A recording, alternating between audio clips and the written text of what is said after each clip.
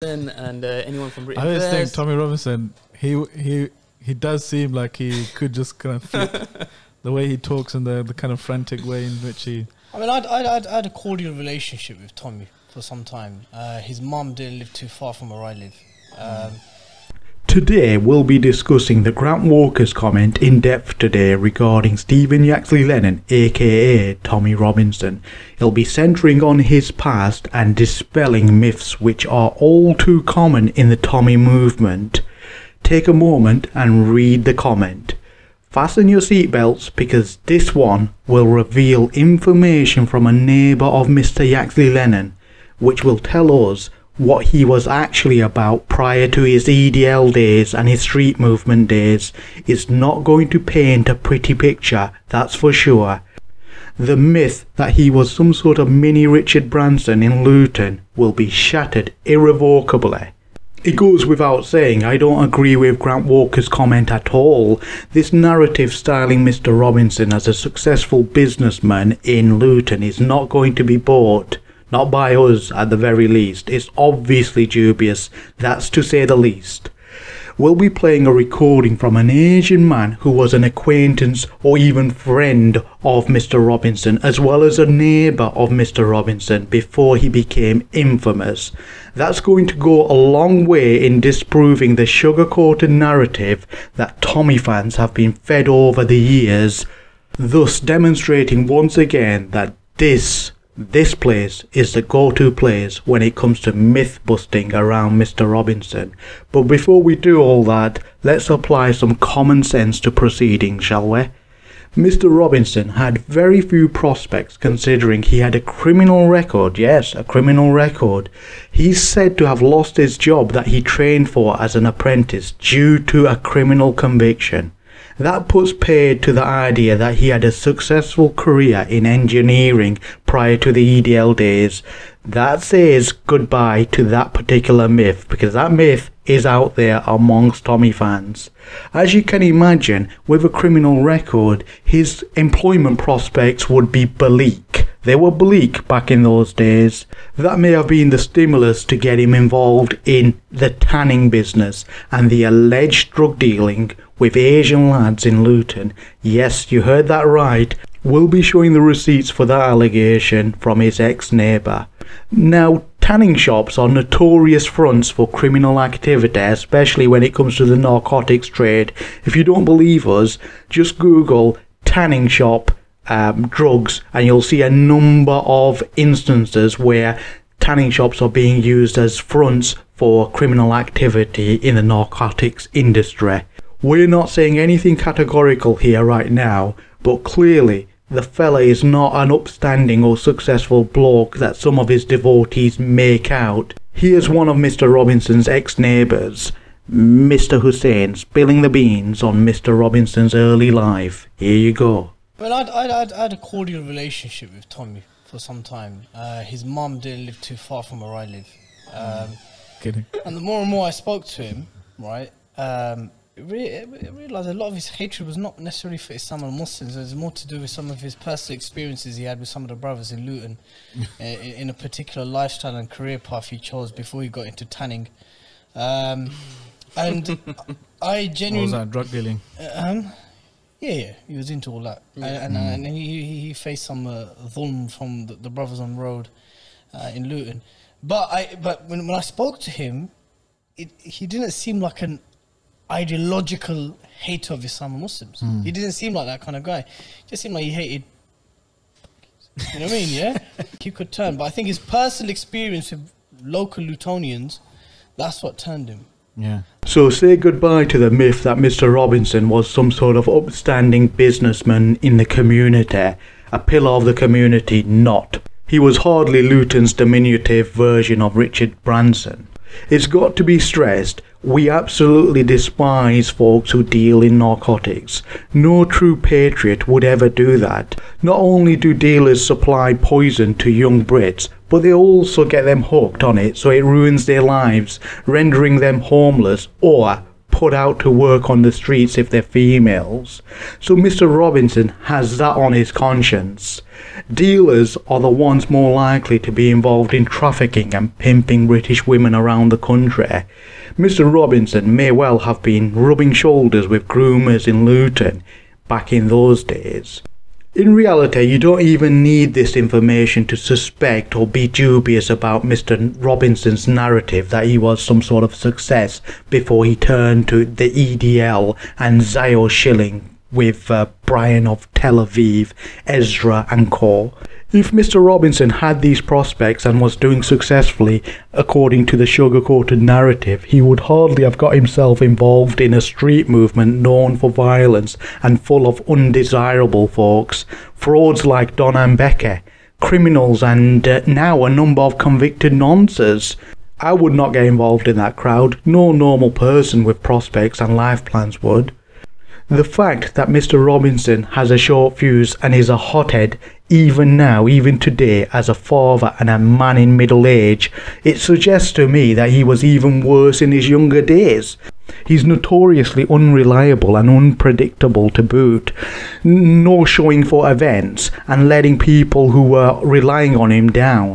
So in the next 12 months, whilst you're moaning about me, in the next 12 months, I'm going to publish 4 blockbuster documentaries. Same applies to the 6 documentaries that he said that he was going to put out this year. The year is drawing to an end now. We're almost in October, and we've seen 0 documentaries from him. Oh, but I don't like being inactive. So in that 6 to 8 weeks from my court case, I thought I'd publish my other documentary, which is about a British man called Yisrael Shalom. Same applies to the Shalom documentary, which he promised would be out before the general election in December, which I believe, going from memory, was the 12th of December 2019. It's nowhere to be seen, and this year 2020 is almost over. And this is all despite him saying it's about his mate Mr. Shalom, and he's the only person out there to get his story out.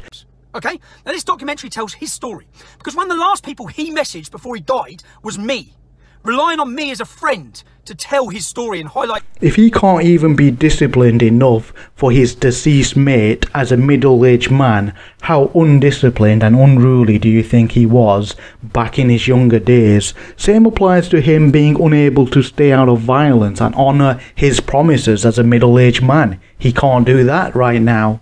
What do you think he was like as a young testosterone-filled man? The Luton Zuckerberg? You're having a laugh. I'm more inclined to believe that he was Luton's local dealer, not car dealer according to his family friend, a different type of dealer. No matter where I've gone in the world, I score. I'll show you tonight. As soon as we get in this pub, I'm going to record it for you. I've gone to Qatar pub, I've gone to Doha, it's called gear on the sesh while they're all praying. I've gone everywhere, mate, everywhere. Every city I've gone to. When we went to Germany for the World Cup, I was like, see you lads, where you going? I'm going to find out. And then that's it, we're on. So even as a middle-aged man, a father, he's purchasing this type of material now. So he's still supporting dealers. No patriot would ever purchase that material, because that material and those dealers are ruining the lives of Brits. Whenever you drive around at night in a town centre or a city centre and you see ladies walking up and down the street soliciting themselves, that is the product of dealers and folks purchasing narcotics. So the next time you see that, you need to think that is Mr. Robinson's doing, in part. What the fuck? You people that are giving these lot money, do you not stop and think where your money's going? Serious. Because they're walking around with Stone Island clobber on, £500 jackets, £100 woolly hats with the Stone Island badge on or whatever else. I mean, these people, this is a scam. This is a pyramid scheme. Let me explain why his dress sense is important and is something that people with high levels of discernment would pick up on. If he was well dressed back in his EDL days, then given the information that we've heard, his clobber may well have been paid for by dealing in narcotics, crime. He may well have developed this penchant and love for designer gear from his days as a criminal dealer. Why should you continue to feed his desire for designer gear through your donations? Ask yourself that question. His clothes are important because there's a number of folks out there who are clearly worried that their donation money is being used to fund his lifestyle. At the moment he's crowdfunding or asking for donations at the moment because of this, because of that. I heard the man's got 3 or 4 houses. We should be worried about them. We shouldn't be worried about the celebs of the movement. Like, what are we getting out of it? A couple of stupid videos. So the money and the money is not coming from Ezra Levant and from elsewhere. The money that they're sort of spending on coke, that is coming from like working class people's donations. Yeah, I think how it works. I think a large portion of it is, yeah. Not only this, there's a veteran who came out and said that he will not donate to Tommy anymore, and he suspects Tommy's spending the cash on the finer things in life.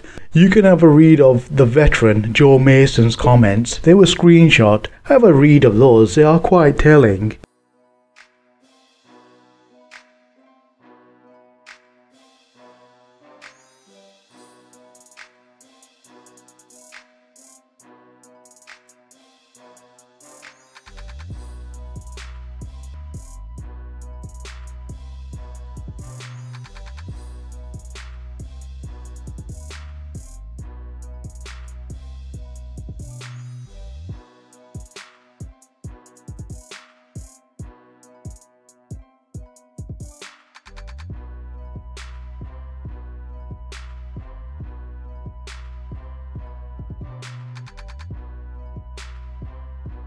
Remember, there's also the issue of sensitivity here. He's turning up wearing clothes that cost more than some of his supporters earn in a year.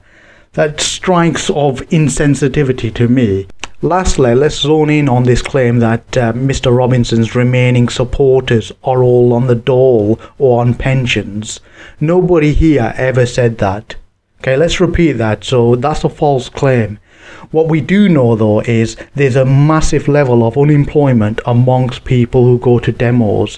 One demo goer, a regular demo goer, estimated 40% of those who go to demos are unemployed. I probably would say something like that, John Smith. It's certainly not a small percentage. If that anecdotal figure is true, then we can extrapolate and apply that onto Mr Robinson's supporters, meaning nearly half of Mr Robinson's supporters are unemployed, making our work, or proving our work to be even more vital in helping these people save as much money and time as they can, so they can self-improve rather than spend their time chanting Mr Robinson's name, having travelled for hours and donated money to a man who is far richer than they will ever become. This is another testament to the fact that this ministry helps people go free, helps people rebuild their self-esteem, their destroyed self-esteem, and it develops their minds and increases their levels of discernment.